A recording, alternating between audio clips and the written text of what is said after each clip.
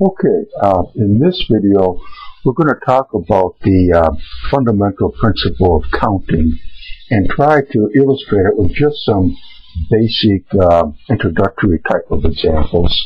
Let's say, for example, that we have a task to do, we'll just call it task T1, and say that to do this task, maybe there's M different ways of doing it. And we have another task, say T2, and for this one, say there are N ways of doing it. Well, if we're going to proceed and say we're going to perform task T1 first, then perform task T2, the number of ways we can go about this is M times N. So it's a simple enough concept, but it's a very important one, and it's going to come up time and time again as we get into more complicated permutation and combination problems. But to illustrate it, let's say, for example, that there's a town, we'll call it town A, and 3 roads connect town A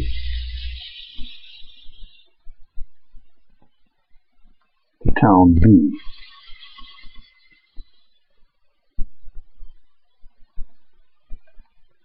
And then there are 2 roads. I don't make my R's very good, so let's make these capital R's. Then there are 2 roads, say, that connect town B to town C. So if we travel from town A to town C via town B, how many different ways can we do it? And this is obviously a simple example, but even in the simplest problems, it's helpful if you can do it to draw a diagram. So let's just say here is town A, and here is town B, and there are 3 roads that lead from town A to town B. And then to go from town B to town C, there are 2 roads.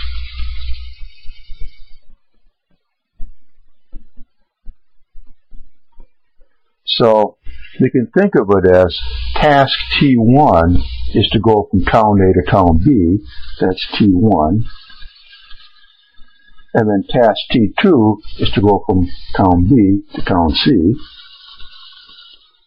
And the number of ways that we can perform task T1, of course, is 3. The number of ways that we can perform task T2 is 2.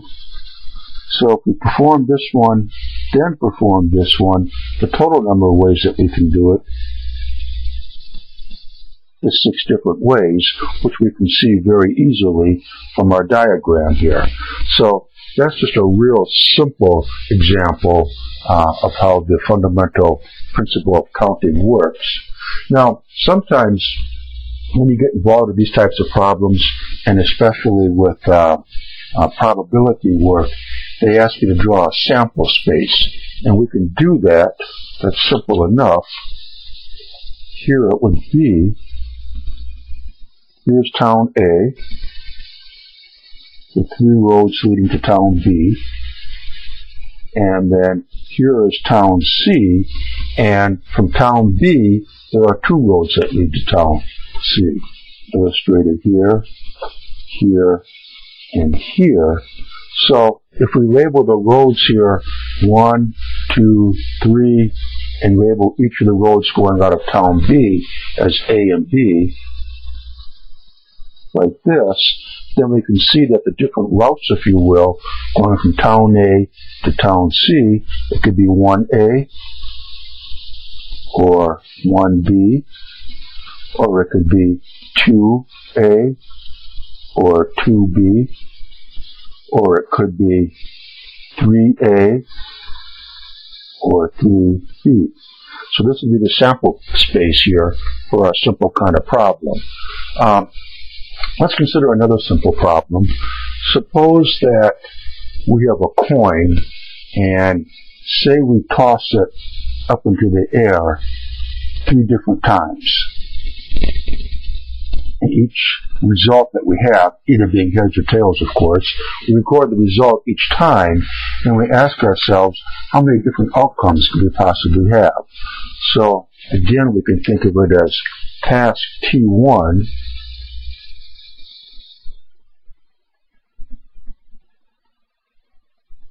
That's just the first flip.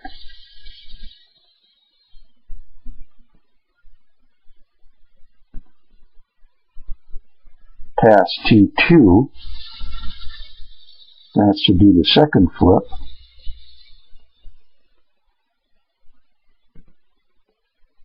And then task T3, obviously, is just the third flip.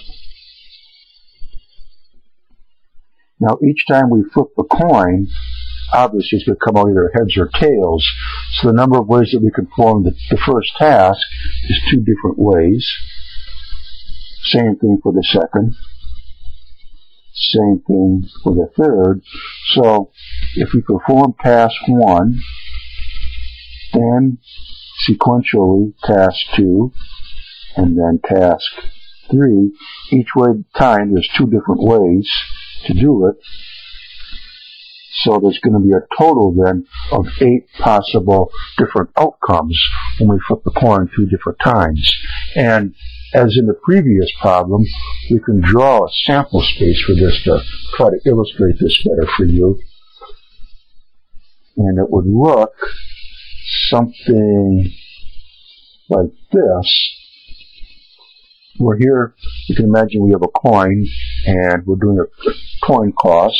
So the first toss could be either heads or tails. So there's our task T1. Then the second coin toss could also give us heads or tails.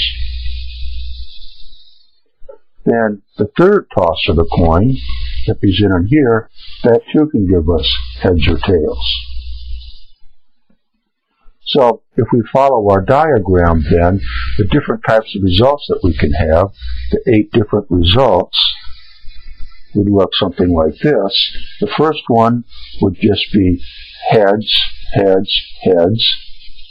Or we could have heads, heads, tails. Or we could have heads, tails, heads.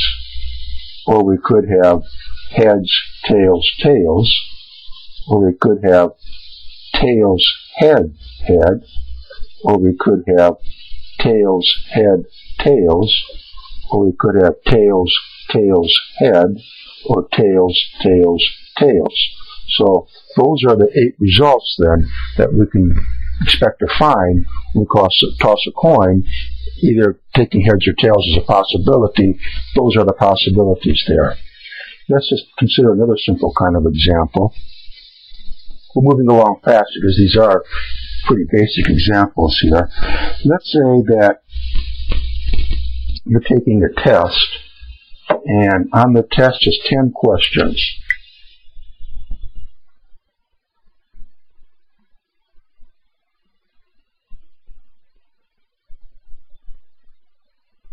And each question can be answered true or false.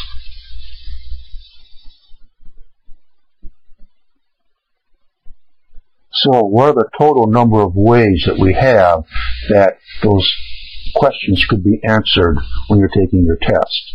So for each time you are posed with a question, you can obviously either true or false. So each question, test T1, T2, T3, going on now to T10, each one, of course, can be performed 2 different ways. So for the number of outcomes, it's going to be 2 times 2 times 2, like this, which will give us 2 to the 10th.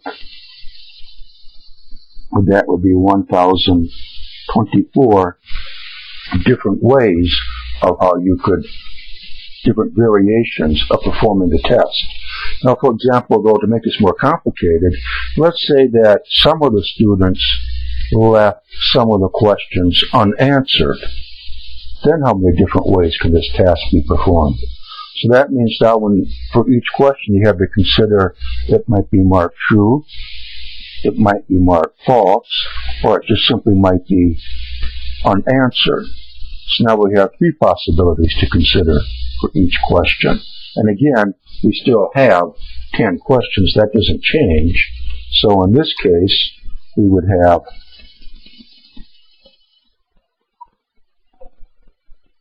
not 2 times 2 times 2, but we are going to have 3 times 3 times 3 all the way on out to 3 to the 10th. Or in this case then, there would be, I think that comes out to like 59,049. So though in this instance, that would then be the number of different ways that the test could be performed. So just considering the possibility instead of true or false, that gave us just a little over 1,000 possibilities. Now consider either true, false, or unanswered, and that dramatically increases it all the way to just over 59,000 possibilities. But okay, that's it for this video. We just wanted to do some basic, simple demonstrations of how the counting principle works. We're going to show you in the next video now how the counting principle will lead us into factorials. So come back and join us for that video, and we'll continue our discussion.